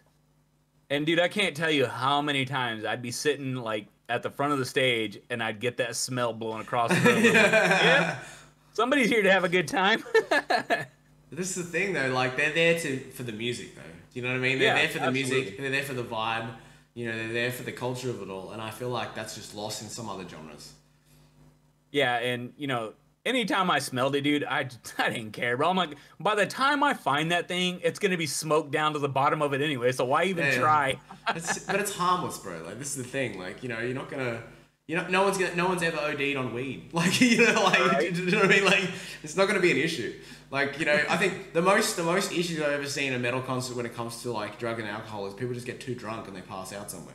Like that's sort of the only thing. Like, but then like you know, it's just a different culture. And like I said, with appearances, if you walked into a room, if you'd never heard music in your life, right, and you walked into a room full of people wearing, you know, what metalheads wear, listening to that, and then you walked into another room and there's a whole bunch of people in like, you know, fluoro outfits like dancing around EDM music, which one do you think you'd be safer at? Metal concert by far. Yeah, but like the person coming off the street doesn't know that. They take the appearance. They're like, oh my god, there's all these people with tattoos and beards and wearing black t-shirts. That looks scary, bro. And they're listening to metal music. It's like, but then you walk into these other ones like rainbows and butterflies and, you know, all this kind of shit. Yeah. And then they're listening to like some dance music. It's like, yeah, this seems like more safe, but you're actually safer at the metal concert, which is wild. Like, bro, funny story about the venue I worked at. So we weren't a huge venue. It was a little place called Java Jazz, and it started out as a coffee shop. Yeah. And the original building they were in was quite literally a coffee shop, and then they had like a little corner stage where they'd have people come in and play like acoustic guitar or stuff like that. And you know, every once in a while they'd let, you know, some local kids and their metal bands come through and play. And then, you know, eventually it blew up, and you know, the owner was like, you know, I think we can do this on a bigger scale and maybe get bigger bands in. So they went and looked at this other venue, and it was much bigger. Mm-hmm. So, you know, they bought that venue, and I went to work for them probably 5 years, if even that long after they bought it. But this venue that they bought, so we're in the corner, and right next door to us, dude, is a full-on swingers club. And so, man, like, we'd be out there working security because they didn't, you know, they have their clientele, and they didn't like when, like, our patrons would go park in their parking spots. So we'd have to go out there and, like, tell people where to park. And, dude, you'd see these cars pull up with these old men get out and, like, be some young, like, 25-year-old girl in a tight skirt. Like, and they're getting ready to walk in, and you're like, oh, I already know what's happening there. Oh, wow. And so, you know, one night we had a big show coming through. I can't remember who it was, but it was a big night. And so, yeah, I think 4 of us got put on parking lot detail where we're out there telling people where to park and stuff like that. And this girl, I guess, that worked at that club came walking out, and she had 4 cups of hot cocoa. And she goes, hey, you know, I saw you guys out here. And it was cold that night. I mean, I didn't even bring a hoodie. I was freezing to death because I didn't realize it was going to get that cold. And she's like, hey, guys, you know, I see you guys out here, and it's cold, and we appreciate what y'all are doing for us. So, you know, we thought we'd bring you some hot cocoa. And so we all grab it and kind of look at each other. My friend Rob is standing right there, and she walks away, and I go, hey, Rob, you drink yours first. If you pass out, I'll know not to drink mine. Oh, but you know, he didn't pass out, and the hot chocolate was good, and it warmed us up. So that's really cool, bro. But I'm like at the same time, I'm like, dude, what swinger club is serving hot chocolate? I love that. Oh my god. But that was by far my favorite point of that venue's time was when we were in that building, dude. I mean, you know, most venues make flyers for their shows that are coming up. And dude, flyers are the messiest things ever because, you know, where do you find them at the end of the night? On the floor, in the parking lot, in the trash, and we have to clean all those up every night. Yeah. So instead of doing flyers, we had this graffiti artist that would come in and actually graffiti the shows that were coming in on the walls. Oh, okay. And so once the shows were over, I think they had somebody come in and pressure wash those off.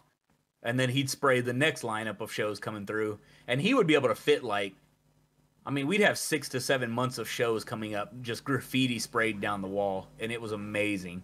So, you know, at the end of, you know, some shows, you'd have kids standing back taking pictures of the wall so they could keep a track of what date, what bands were coming.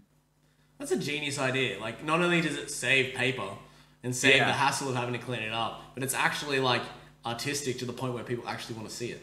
So, like, that's actually... It was great, man. It worked out so good. Yeah, love that. The other thing I wanted to ask you, like, speaking of art, the tattoos. You have an obsession with tattoos? I do like tattoos. I do, in fact, love tattoos. How many tattoos you got? Oh, God, I've lost count at this point. I've seen a few, man. I've seen them so in the Discord. I've got Darth Vader going up on this arm here. Yeah. Which I still need to get finished. I think I sent a picture in Discord of my Pikachu tattoo down on my thigh. yeah, I saw that one. That was fantastic.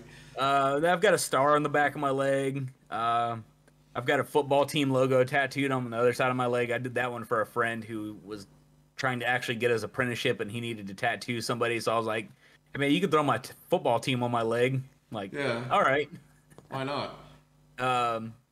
I used to actually have a Jason Voorhees tattooed over here on the side of my neck.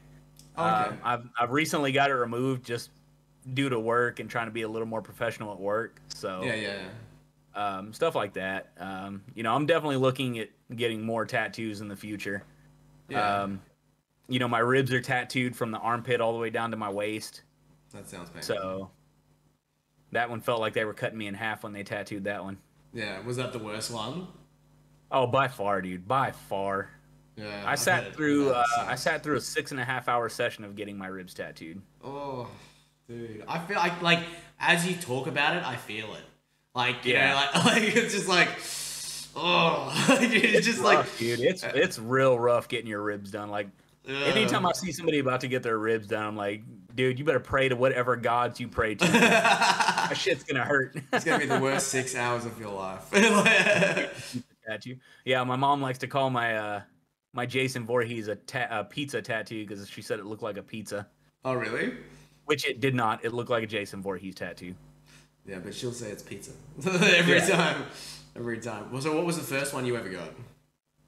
The first tattoo I ever got. Oh, God, why would you ask me about that? Because it's always the one you regret. Always.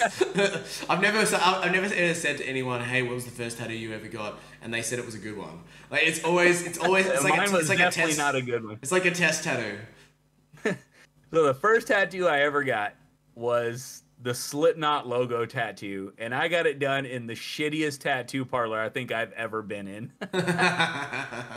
Can imagine what it looks like. I got it done on my right arm, and it was so bad, dude. He blew out so many lines, like half the color didn't even take to my arm. Like it fell out during during the healing process. It was the most janky shit tattoo you've ever seen in your life. Oh my god, you still have it? That's actually what the Darth Vader is going there for, is to cover that up. I thought you might do that. That's wild, bro. That's funny as fuck. Oh my god. And you know, I'm 18 years old. I'm like, yeah, I'm gonna go get my first tattoo. I'm getting a Slipknot tattoo, bro, because I'm badass like that. Yeah. Just fucking god awful. Bro, this is the reason I never ever got a tattoo.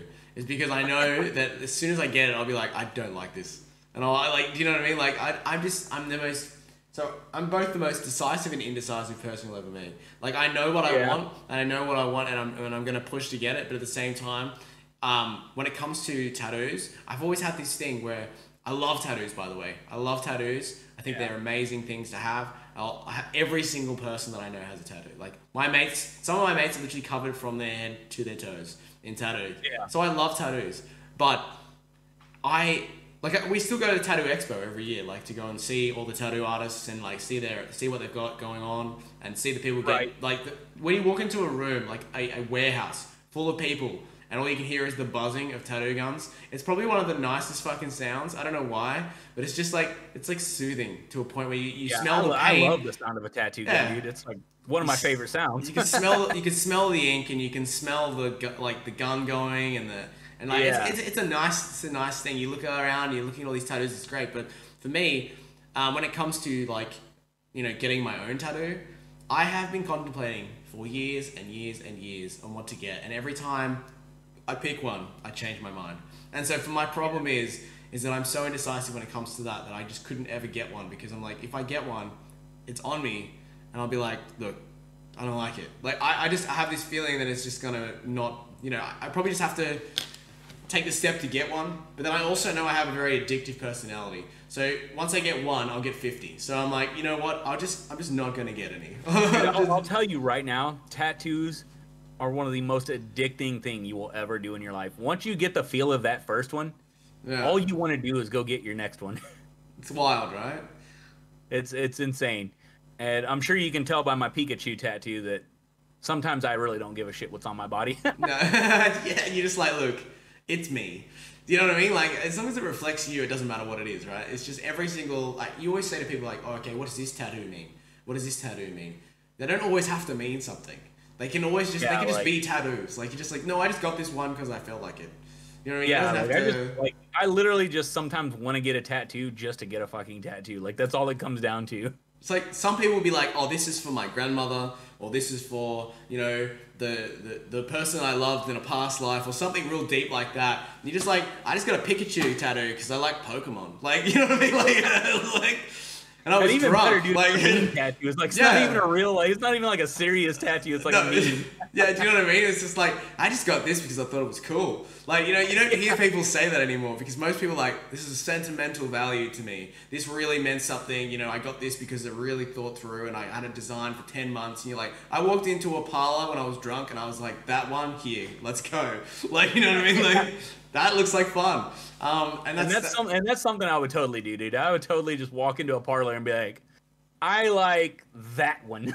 yeah. Put that on my butt cheek. Like, just like, like, because you know what? I'm never gonna see it, but the poor person is walking behind me. Like, they'll have to see I've it. had people dare me to get tattoos on my ass, and I just haven't done it yet. One of these days, it'll probably happen, though. I reckon that would be painful, though. I don't know, man. You got a lot of meat back there, so it probably wouldn't be too bad. Maybe not. The least painful one would be what on your shoulder, on the back of my calf, you know, because you got that calf muscle there, dude. Didn't hurt at all. Like No. a Pikachu tattoo on my thigh didn't hurt whatsoever. Like those were all butter tattoos, but like on the ribs where you got like no skin and it's almost just bone right there. Nope. Woo. Nope. Pause. That was rough. Yeah. And the one on the side of my neck, that one stung a little as well. I can imagine. But I think that one was more psychological than anything, because I could hear the buzzing of the needle in my head. So yeah. I think it was more psychological than it actually was painful. Yeah, it's all in your head, right? Literally. Yeah. Fuck yeah, dude. That's amazing. But yeah, dude. I got my first one on at 15 and had to wait 3 years and said acid. That's wild. First one at 15. I didn't get my first. I was 18 when I got my first one. Yeah. Yep. Of course, that's the legal age you have to be in Texas to get a tattoo. You have to be 18, so. Really? I didn't know Yep. that. See, there's no age limit pretty much for that. Really? Man, I should have came to Australia when I was young. I think it's 16, but I think most people just get them anyway. Yeah. Like, because everything in this country is a little bit different when it comes to like restrictions and stuff. Like you can drink from 18 here. Like you can smoke like cigarettes from like 16. Like yeah, so drinking age here has always been 21, but they upped the smoking limit to 21 as well. Yeah. Which is wild. So yeah, it's crazy how laws differ like all across the world. Isn't that wild though? Like you think of all the places in the world, right? We're all on the same planet. Do you know what I mean? Like we're all still human beings, but we all like under different guys' rules. Like it's kind of like it's a weird concept that I've always thought like about. Like it's like the only thing that separates most countries is a border that doesn't exist. Right. Do you know what I mean? It's an imaginary line that somebody drew up and said, this is where we end this society and we start another one. Yeah. And it's like, but then like, what happens on that one side of that line could be totally different from what happens on the opposite side of that line in so many different ways that it boggles the mind. Like that's wild to me. The craziest place I think about when it comes to like borders and countries is Africa, dude. They have so many countries just in one continent. It's insane. Yeah. And they're all different, like incredibly different. Because like, you know, you look at America and, you know, we're all in this massive, not continent because we don't take up the whole continent, but this little section of continent, but 50 states spread out through there. Whereas in Africa, it's literally countries. I know. Why? It's wild. It's wild. But that's the thing. That's what America could be. Like, you know, in the not too distant future, to be honest. Like, with everything going on in that country, and like, you know, I love America. Like, I have nothing but good things to say about that country. I love going there. I love being there. I love the people that live there. But like, there is so much divide across all of the country that I see it. And in Australia, that's not really the case. Like in Australia, like everybody, like you'll notice with the Australian continent, like it's massive, right? Right. But there's nothing in the middle. Like it's like everybody, like because most of your cities and stuff are on the everybody lives on the coast. Do you know why? Because it's not as hot. You know what I mean? So like it's the weather and like not just that, but agriculture wise and all that kind of stuff. Like you can't grow anything in the middle of a desert, bro. Like, you know, so everybody sort of like migrates to the coast, which is where you want to live, because obviously you get the sea breeze, you get the ocean, you know, you get all the major cities that we have are all on the coast of the continent, right? And then in the middle, it's just literally nothing. It's just millions and millions and millions of like hectares of nothing. It's wild. Like, you know, some people who have like land and farms and stuff in the middle of the country, it's like millions and millions of hectares wide. Do you know what I mean? Like, it's crazy big. And like, but then you think about it, it's like, you think about how big America is, right? Australia's the same size, relatively the same size as America. You think about that, right? And like, we have 28 million people total. Wow. Okay? You think about that. There's more people in LA County than there is in fucking Australia. Like, that's, you know, there's 73 million people just in California. Or something stupid like that. It's so insanely big, it's unreal. Yeah. That's what I mean. Like, you know, and then I think about that when I flew into LA for the first time. So I flew into LA for the first time, and I come from Sydney, right? And Sydney's the biggest like capital city that we have, right? Yeah. Or the biggest city that we have. And I fly from Sydney, and we have like 8 million people in Sydney, right? And that seems like a lot because we all kind of live on top of each other as it is. But then like I fly into LA for the first time. And I got out off the plane like 11 p.m. on like a Tuesday or something like that. The traffic and the amount of people that were just hanging around at 11 p.m. on a Tuesday night was unreal. Yeah. It was unreal to me. Like we were flying in, and the lights from the city were enough to light up the moon. Like it was just, I've never seen anything like it, bro. And I came off the plane and into a cab on the way to where I was staying in Beverly Hills, right? And I was just like, this whole place is just something different. Like, this is wild. Like, I've never seen anything like it. And I've never seen so many people living in one place. And then I went to New York. And I was just like, this is fucked. Like, this is actually fucked. Like, this is like, there's 11 million people living on this one tiny little island. And I'm just like, this is like something out of like some sort of Prison Break movie. Like, there are so many people and the rubbish everywhere and like, I've never seen, like, I was walking down like 32nd or whatever at like 3-4 in the morning, and the amount of rubbish on the sidewalk was just unreal. Like, I was like, I couldn't believe it, bro. Like, and they're like, we have a rat problem. Like, well, I wonder why. Like, you know, like fuck. Like, you put all your rubbish on the sidewalk. It's not even here. And they don't put anything in bins. It's just all bags of stuff because like they don't have enough room on the sidewalk for bins. So like they just chuck all the bags of rubbish down in the chutes, and it just pops out onto the sidewalk. I'm just like, this is the craziest thing I've ever seen. Like, I couldn't even. Houston is definitely not like that, dude. If you come to Houston at like 11 midnight, something like that, like there won't be a lot of people out on the roads. No. But like New York, LA, Vegas. Oh, Vegas never sleeps. Vegas is one of the most fucked up places I've ever been. I literally hated it, dude. Like I'm all about that. Like put it this way. The first thing that I noticed when I was in Vegas that really pissed me off was the smoking inside thing. Like I couldn't understand that at all, because in Australia, smoking inside was banned years and years and years ago. Like I'm talking decades ago. Like, you can't smoke inside in pubs, in clubs, in restaurants. You can't do any of that, right? Right. And you haven't been able to do that for decades and decades, right? It was like the 80s. Yeah, that's kind of the same here in a lot of places. They have designated areas in pubs where you have to go and smoke, right? And that's what I came from. And I was staying at the Link Hotel and Casino, right? And I came down the lift and I walked out, and it was just a haze of fucking cigarette smoke, like on the casino floor. And I immediately just felt ill, bro. And I spent like the entire time, like I stayed there 3 days, right? It's 3 days, like the longest 3 days, because I was just like, I was like, well, let's just go party. Like, it's Vegas, right? I'm just gonna go party and get fucked up. I'm traveling by myself, by the way, which is like always do. And I'm so like, I'm partying, like I'm traveling around bars and stuff and nightclubs and hanging out and, you know, gambling, and drinking and like having a good time. And I honestly just felt like I was so out of place.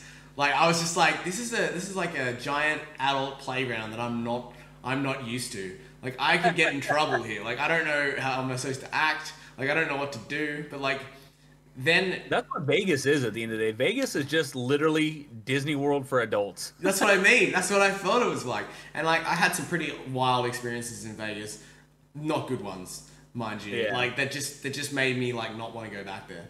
And then I went to Nashville, right?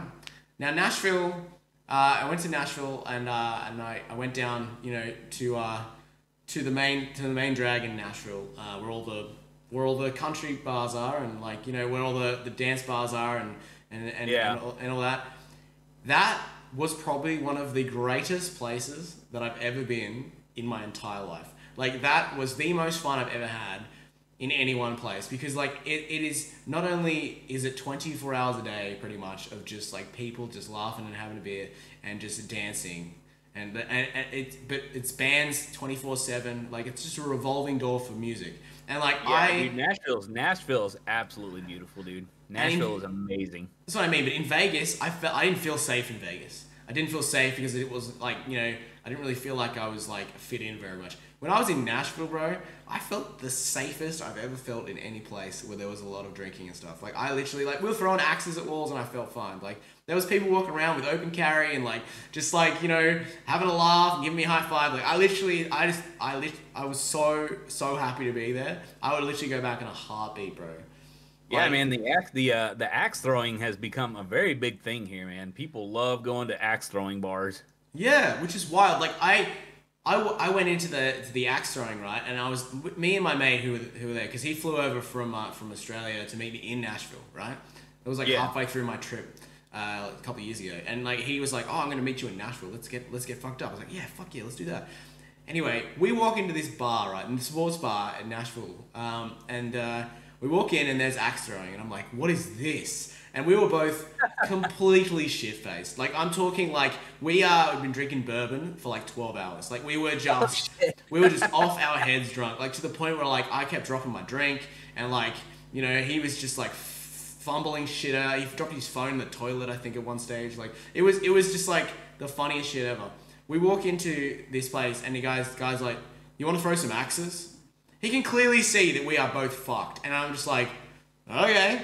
And we've got these videos, and he's like, "Yeah, let's do it." And like we've got these videos of us like bourbon in one hand, axe in the other hand, throwing them at a wall, and just like not even hitting it. Like, and like my mate's like, you know, he's like kissing it for good luck, and like throwing it over his head and shit. And it's just like, I'm like, who gives drunk people axes? Like, you know, and that's just like a culture thing for me, because like when you're in Australia, right? If you even look slightly intoxicated in an Australian pub, they kick you out. Like if you go in after a certain time, you're not allowed in. You know what I mean? Like, you know, it's like there is so like the rules for drinking and going out in this country are so strict that the nightlife has literally just completely died. Like to the point where people just don't even bother going anymore. The drinks are so expensive, it's not worth it. Like, there's no dive bars here. There's nothing like that. Like all the bars here are just incredibly expensive. The restrictions on what you can do in the bars is to the point where it's like no fun anymore. And like there's curfews and there's lockouts and there's all this other stuff. And people are like, what the fuck? Why do I want to go out and spend $100 on drinks that I could buy for $50 at the bottle shop? Do you know what I mean? Yeah. And then have to put up with like people walking around me and like no one's having any fun. It's just like the music's terrible. It's like, no, I'm not going out. I'm just gonna stay home and invite my friends over. So like the culture here is so different. Whereas like when I was in Austin, I would go to 6th Street and I'd just go to any bar in Austin and I just have like we would bar hop. We'd just be like, I'd be in one bar, and like, oh, the band scene's really good, and then someone would say to me, oh, there's another band playing next door. Like, this person works there, and they're like, oh, there's another band playing next door that's really good. I love Austin. I'm like, all right, I'll go there. but I never got checked for ID. Like, I never got told I was too drunk to be there. Like, if I was drunk, they would be like, do you want a pizza? I was like, what the fuck is this? Like, I was in a bar in Austin, and I was like, drinking, and the lady was, I'm like, fuck, I'm hungry. But it was like, in Australia, the food stops at 9. Yeah. So, like, there's no food after 9. So, like, it's like, once you get drunk, and it's, say, midnight or whatever, they just kick you out. They're like, get out, you're too drunk. It's like, they don't, like, help you or anything. They don't try and do anything for you. They just say, get the fuck out. And if you are caught intoxicated in public, the police arrest you. It's fucking wild. Whereas, like, in Austin, I was, like, really pissed and I was really hungry. I was like, fuck, I need to get something to eat. And the lady behind the bar, she was just hanging out. She was like, oh, I can make you some pizza if you like. And I'm just like, I was like, say what? She's like, yeah, I'll make you some pizza. I'm like, it's like 1 a.m. in this bar in the middle of Austin, and I'm pissed, and I'm like, I don't know where to go to get anything to eat. She's like, I'll make you some pizza. I was like, I've never, like, it was like a Twilight Zone to me. I was like, what the fuck is going on? Like, are you serious? She's like, yeah. I'm like, how much is that? She's like, oh, I don't know, like $5. I was like, what is, like, it just blew, it blew my fucking, right now. It blew my tiny fucking mind. I was just like, I've never, it was just so nice. Like, I was just like, you do that for me? Like, are you serious? It's like, you go out of your way. You would do that for me? You go out of your way to go and cook some food for me, like, for no fucking reason other than just to, like, you know, help me out. I was like, I honestly, it was just a different concept to me. I'd never heard of that in my life. Like, if you're at a bar in Australia and it's like 9:30, 10 o'clock, and you're like, oh, I just like to grab something from the kitchen. They're like, nah, kitchen's closed, fuck off. Like, you know what I mean? Like, but kitchen's closed, fuck off. Yeah, that's exactly what they would say. Kitchen's closed, fuck off. Like, I'm drunk at 1 a.m. in a bar in Austin that I've never been to, and I have no idea what I'm doing, and I'm just like, I don't want another drink. I would just like something to eat, and they're like, yeah, we'll make it for you. I'm like, that's America, bro, and that's what I love about it. It doesn't matter what time of day it is. One of the most beautiful things about America, man, if the bars aren't serving food, you've got McDonald's that's open 24/7. Yeah. What's the other place? Not IHOP, but it's another breakfasty food place. I can't even think of the name of it. Denny's. Denny's is open 24 hours. Bro, it's just crazy, right? And the food and everything is like, I find that food and drinks and stuff so much cheaper. You know what I mean? Like, in Australia, everything's taxed so high, and everything is like limited and stuff. Like, and everything's really expensive. Whereas, like, I was in America, right, and I went to a dive bar it was a dive bar in Austin, the Aussie Club. Have you been there? It's like called the Aussie Bar or something. And I was just like, I went there because I was like, oh, is it an Australian bar? No, it's just the Austin Bar. It's the Aussie Bar, right? And like, I went in there, I was like very confused. But anyway, I was like, I don't see any Australian flags on the wall. But anyway, I went in there. It was like just around the corner from where I was staying. And I walk in, and the lady's standing there. She's like, hey, what's up? I'm like, yeah, not much. She's like, I'm like, I'll just have a PBR. And she's like, I like PBRs. I'm like, yeah, I'll have a PBR. She goes, would you like a 40? I'm like, what the fuck is a 40? Like, and she's just like, brings me this 40 can. I'm like, I've never seen this in my life. Like, this is amazing. So I got a 40 can of PBR in front of me. And she goes, that'll be $3.50. I'm like, are you fucking having a laugh? Like, $3.50? And she's like, yeah. I'm like, how do you make any money on that? She's like, no, it's fine. Like, we buy them in bulk. I'm like, and then she goes, that's the thing here with PBR is like, here is one of the cheapest beers you can get. It's wild. Like, without a doubt. That's wild. And then she goes, what do you want? Do you want something to eat too? I'll get you something to eat. I was like, okay. It's like, like, and she, instead of bringing me a menu, she's like, yeah, I'm gonna try this. This is really good. I was like, all right. Like, you know, people in Australia don't do that. They just like, they bring you a menu and then they stand there and wait for you to pick something. Do you know what I mean? Like, and it's just like, I don't really know what's good. They're like, I don't know. It's just no one helps anyone in this country with anything. 9 times out of 10, no matter what restaurant you walk into, you can ask just about any server what's good on the menu, and they will all have something that they like on that menu and that they highly recommend. That's crazy to me. Like, and then people are like, oh, people in the service industry when it comes to it in America aren't getting paid enough. I'm like, people if that's the case in America, they're not getting paid enough and they do a better job than the people who are getting paid too much in this country. What's the real problem? Like, do you know what I mean? Like, maybe the problem is just like people are too like, you know, they should be doing a better job. And they, you know what I mean? Like, what the fuck, bro? I have people who serve in Australia and they're like, they get paid like monstrous amounts of money in hospitality. And they do literally nothing but insult you. It's like, oh, okay, cool. Like, why am I, like, and there's no tipping in this country either. Like, tipping is just like, it was a new thing for me. Oh, tipping's a massive thing here. Yeah, but like I went to a bar and like, you know, even though it's $3 a beer or whatever it is, and I'm just like at the end of the night, I'm like, but if I get good service all night, I'm tipping. Like that's, but I never had to do that. In Australia, if you tip someone, they look at you funny. They're like, what are you doing? Like, why are you giving me this money? Like, whereas in America, you tip someone, they're like, oh, thank you so much, and then they, you know, bring you another beer. You're like, oh, thanks, cheers, like, you know, but it's just different. Yeah, and that's like one of the special things about Vegas, dude. If you ever find yourself there, like, so they want to do everything they can to keep you in that casino, to keep you spending money in their casino, yeah. Which is why they, you know, allow the smoking, because they don't want you to go outside. Because what if you go outside and see a casino across the street and you're like, I'm gonna go over there? Yeah, exactly. No, you keep your ass right in front of that slot machine and you play that one. Yeah, exactly. But like those waitresses, man, like you drop a $20 or $40 in their jar, dude, your drink will never see the bottom. No, it's crazy. Like, when I went, for some reason, dude, when we went, I was like hopped on Bloody Marys. Like, that's all I wanted to drink was Bloody Marys. I don't know why. So we went to, I think we were inside Caesar's Palace. And of course, the lady comes around and, like, you know, in Vegas, you drink for free as long as you're gambling. Yeah. And, so she comes around, she goes, hey, what can I get you guys? I was like, well, I'll take a Bloody Mary, as odd as that sounds. I'll have a Bloody Mary, and then my wife got a drink.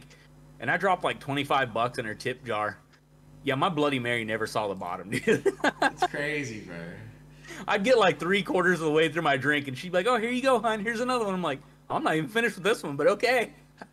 That's wild. And then it's the opposite in this country. So like if you're in a casino in here and you're too drunk, they kick you out. But like the whole point of you being in the casino in Vegas is to get you drunk so you spend more money. So like it's a different mentality. That's what they want to do. The concept is completely the flipped.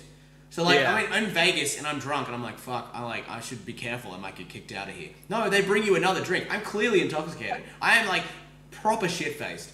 But like I'm like struggling, and they're just like, "Would you like another drink?" I'm just like, "What the fuck is this?" Like, whereas like in Australia, you trip over on the casino floor in Australia, they're kicking you out. Like, you know, and that's wild to me. It's like, why wouldn't you want people to be drunk? Because then you make more money. Like, I'd be willing to bet the only way you're gonna get kicked out of a casino in Vegas is if you start a fight. Like, yeah. Well, you take your pants off. Yeah. If you're staying at that casino or that hotel that's attached to that casino, they're not kicking you out. And you pass out, they're probably just gonna walk you to your room. What happened to me? Yeah, I passed out at the bar, and the concierge carried me up to my room. I was like I passed out at the bar, I fell asleep on the bar, like on a fucking napkin. I was just like smashed. And then the guy behind the bar was just like, he's like, what room are you in? I was like, I showed him my card, and he's like, all right, I got you. And he walked me up to my room and put me to bed. What room are you in? Fuck if I know. I don't know. This is the thing with the number. I'm like, I don't know how to get up there. He's just like, I got you, bro. And he basically just put his arm around me and he carried me up to, like, he's a big dude, right? And he carried me up to my room, put me to bed, and was like, sweet dreams, bitch. And like, I was like, thanks, bro. And then the next day, because he's working at the same bar every day, the next day I came down, I tipped him $50. I was like, you like, thank you so much for that yesterday. He's like, all right, well, do you want another beer? I was like, yeah. It's like, I became like best friends with that guy. Like, you know, you want another beer? Absolutely, I do. Absolutely. And the crazy part about it is too, like the bartenders in Australia, like they're not allowed to drink on the job. They're not allowed to do any of that kind of stuff. Whereas in America, I was in LA at a bar in America, and I was just like, the lady behind the bar was like, we were just chatting, like we chatted for like 2-3 hours, and then she was drinking with me, and I was just like, do you know what I mean? I was like, is this okay? Is this a thing that people do? She's like, yeah, I do this all the time. And it's just like, it's like I was doing a shot. She was like, I'll do one too. Like, we'll do a shot together. Like, you know what I mean? Like, and then it's just crazy. It's so different, bro. Not Zilla over chatting somebody at a bar. No, never. No, never. No, that wouldn't be me. Like, fucking, but you know what I mean? Like, it's a crazy concept, bro. And I just love everything it's about. Like, it's not just the fact that you can get pissed. That's not the reason I love it so much. It's the fact that it's to the responsibility of the person who's sitting in the chair. So like, instead of the establishment being responsible, you know, for whatever you do, it's you being responsible for you. And that's what I love about America, because everyone's responsible for their own actions. And there's consequences if you fuck that up. Like, it's very obvious what the consequences are. Like, you know, whereas like in Australia, people try to push it and they don't get away with it because of how strict the rules are all the time on everything. It's just very, it's like nanny. Like, it's like, we take care of you because you're a child sort of situation. That's how I feel. It's like you can't be trusted because you're an Australian. It's like, oh fuck, like, you know. And then, but when I was in America, I felt the opposite. I was like, we trust you to do the right thing. Here's all the tools. You know what I mean? Like, it's crazy different. Like, I would love to visit Australia one day. Like, but everything there wants to kill you, bro. Not necessarily. I think you have so many dangerous ass animals on that island. It's unreal. Yeah. The thing is though, like, if you live in the city, you rarely see them. Like, you know what I mean? Really? Like, if you live in the city, like, the most you'll see is maybe the occasional like spider or snake. Like, but it's not like, you know, if you live in the country and it's like brown snake breeding season or some shit like that. You know, like that's scary as fuck. Like, but you know, you're not that in danger of things, you know, when you're in the city. Yeah, because y'all have the most venomous snake in the world there, right? The black taipan. We have the top 10. Top 10 in the world in 10. Australia. Like, I think there's one snake. Hell? I think there's one snake in the top 10 that we don't have in this country. I think there's only one though. But out of the top 10 deadliest snakes, I'm pretty sure someone can look this up. If you want to check do y'all have cobras in Australia? Yeah, I'm pretty sure. We have everything. It's fucking wild. Like, obviously, it's like I think the brown snake for us, I think, is one of the most venomous snakes we have. And that it's the venom. I believe the venom from a brown snake. If you get bitten, you got about an hour, and you got to get that anti venom. Like, that's madness, dude. Like, dude. One time I was living in Queensland, which is like 1,000 km sort of north of here, like sort of like more tropics sort of area. And I was sitting in my backyard and having a beer after work, and the cat was running around the yard, and then all of a sudden there was just a brown snake in the yard, and my cat was trying to fucking fight a brown snake, and I was like, this is not okay. This is not going to end well for anyone. Like, she gets bit by that thing, she's dead in 20 minutes. Like, and my cat is just like no fear cat. So it's like, look, I'm just going to punch this thing in the face. I'm like, please don't. Like, and I'm just like, I don't know how to fix this. But I'm like, if I get bitten, I'm fucking dead. So what a non-threatening name for a snake, right? Like, brown snake. Like, who the fuck is going to be afraid of that? Yeah. But then you see it and it doesn't look that threatening, but then its venom is just fucked. Okay? Yeah. It can proper fuck you up. So it's like, it's always funny that the reason that so many animals in Australia are so deadly is because it was left untouched for so long. So like, the reason that all the animals, like every animal, like, in this country basically evolved to fight each other. Do you know what I mean? So it's like it was like dog eat dog. So like, you know, the reason the crocodiles are so big is because they had to fight other crocodiles. Like, the reason the kangaroos got so big is because, you know, and the reason they grew, like, they were originally marsupials. Like, they're classified as marsupials. You know what I mean? And like, so you think of marsupial, you think like a rat or like a possum. You know, a kangaroo is just an evolution of that. You know what I mean? And it just grew and grew and grew to the point, because it was untouched. It was untouched fauna. Like, there was literally no one here to monitor it for hundreds of thousands of years. You don't have those kangaroos that look like they're on steroids, man. Got those big ass arms on them for no reason at all. Those big red ones, man, they are fucking terrifying, bro. They will kill you, dude. They will literally kill you. Like, they don't look that threatening, right? But you get up close to a male red kangaroo, it's got like more muscles than any bodybuilder you've ever seen, bro. And if that thing kicks you, it'll tear your gut straight out. Like, it has claws the size of they stand like, don't they stand like almost 7 feet tall or something? They're huge, man, and they will punch you in the face. Like, they are not scared. Like, you come near them and they will square you up. You don't go near those things. You just let them do whatever. Like, you know, that's madness. Did you see that video? It was from a couple years ago. Oh, I know which one you're talking about. I'm sure he's out in the middle of Australia somewhere, but he's like out on his ranch, and he rolls up on this kangaroo that's got his dog in a headlock. Yeah. And he like runs up to try to help his dog, and that kangaroo like squared up on him, dude, and he jacked that kangaroo right in the nose, dude. Just whop! I mean, he hit that kangaroo so hard, and that kangaroo looked at him like, that's not how that's supposed to work. Yeah. I understand that. That's wild, right? I mean, dude, the ferocity that he hit that kangaroo with was madness. I was like, dude, I can't believe you just punched a kangaroo in the face. But that's the thing, like, it's fight or flight a little bit, isn't it? Like, it's like, oh, Yeah. my dog's in danger. You know what I mean? Like, it's got to be done. Like, Yeah. dude, wild. And dude, wild. that kangaroo didn't do nothing, man. That kangaroo just like turned and bounced away. Like, yeah, I don't want to fuck with that guy anymore. He hits back. Yeah. Dude, before we finish up, I'm having the greatest conversation with you.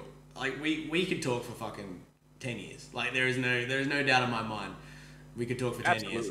I love having you, bro, and you're an absolute pleasure to have, bro. You're a staple of this community, dude, and I really enjoy you being in the chat. I enjoy being in your chat. I enjoy sharing everyone and everything with you, bro. It's been an absolute pleasure, pleasure. Fun. Before we finish up, bro, can you just do me a favor? Give us the lowdown on what's in the future for 2022 for Chris Champion's channel and you as a person, and any other things you want to add to give the chat a bit of more insight on yourself? Man, 2022, man. Ultimate goal is to just keep growing the channel, man. You know, I'd like to hopefully hit 2K by the end of the year. Yeah. You know, I'd like to be sitting at 20 to 30 viewers average, 100%. You know, life is good right now. Obviously, I'm in the middle of a PC build, so I'd like to have that done in the next few months. Yeah. It's going to be a streaming PC primarily, just to help run my stream a little better and be able to handle it a little more. But man, other than that, dude, life's great right now, dude. Like, you know, I've got a solid job. You know, I'm married and all that. You know, we're holding things down over here. Yeah. So I mean, basically, my life right now is just my stream, like, you know, building it and building it and building it, meeting new communities, meeting other people from communities to help grow mine. Yeah, man, that's basically it. Yeah, dude, that's awesome. I really appreciate that. And I mean, look, we gotta the greatest thing you can do on this platform, and the people that want to use it correctly, is go and watch other people's streams, guys. Like, go take your, you know, if you got spare 10 minutes, you got spare 20 minutes, whatever it might be, and you see someone online like that's just chilling and you know, you like their content, go and say hello. Like, go and say hello to them, go and hang out with them. You know, somebody who's sitting there with, say, one viewer and they're talking to themselves and playing a video game and they're just chilling, but you like their vibe, go and talk to them for like 20 minutes. That might make their day, bro. It might make their week. Like, you might be the only person that came in for the week, and that made that they will remember you. You know what I mean? They will remember you. Then you make a good friend, and then all of a sudden, you know, that extra person comes in here, or you go back to them, and then you help them, and they help you, and it's just you just got to use this platform correctly. It is a open source of opportunity when it comes to making friends, networking together, enjoying each other's content. It is a way to grow, and you've just got to take advantage of it. And but it just takes time. It takes time, and it takes commitment, and but it is very rewarding.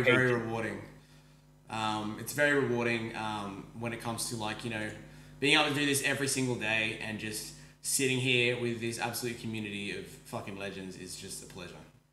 Yeah, sure. And I can tell you anybody who's turning your camera on or your stream on for the first time, you're not going to have, you know, 10 to 15 viewers on that first stream. Nah. Generally, it's going to be you and maybe a friend, if you can get a friend to come watch. And that's how I started. You know, when I started, I had 3 buddies that sat in there and watched until I hit affiliate. Yeah. I had my dad. I mean, my dad sat there and watched me. My dad would watch me from the living room on his phone. Yeah. like, you know, he's just like, you're playing this game terribly. I'm like, thanks, Dad. Like, you know what I mean? Like, that was. I sat for 3 months, bro. I literally had maybe 1 or 2 people just chilling. Yeah, that's about where I was at. And once I hit affiliate, and then, you know, really coming down to learning how Twitch works and how important networking is. Social media plays a big part into it. Once you kind of realize how important all that is, you'll start seeing the growth. 100%, yeah. 100%. Well, look, dude, it's been a pleasure. All love to you, bro. An absolute pleasure. If you could do me a favor, go ahead and DM all your socials, or put them in the Discord for everyone to follow. Right. I'll edit this up for YouTube, and put all of that up, and I'll link you that as well. For anyone who wants to do the podcast in our community, wants to hit me up, let me know. I'm more than happy to do this with everyone. I love doing this. People love watching. As Dave says, Dave loves the podcast. Dave's one of my IRLs as well. He loves coming in here watching this. You know what I mean? Grimm's here as well, which is fucking awesome. And obviously your mom in here as well, like just hanging out, which is wild. Thank you for being here, bro. I really appreciate it. Yeah, thank you, dude. I appreciate you inviting me on. Like I said, when you reached out to me about it, dude, I have been waiting for this. So I love it, dude. I love it. All right, well, dude, have a great rest of your night, and I'll talk to you soon. All right, man. Appreciate it. Have a good night, dude. Much love, dude. Much love, brother.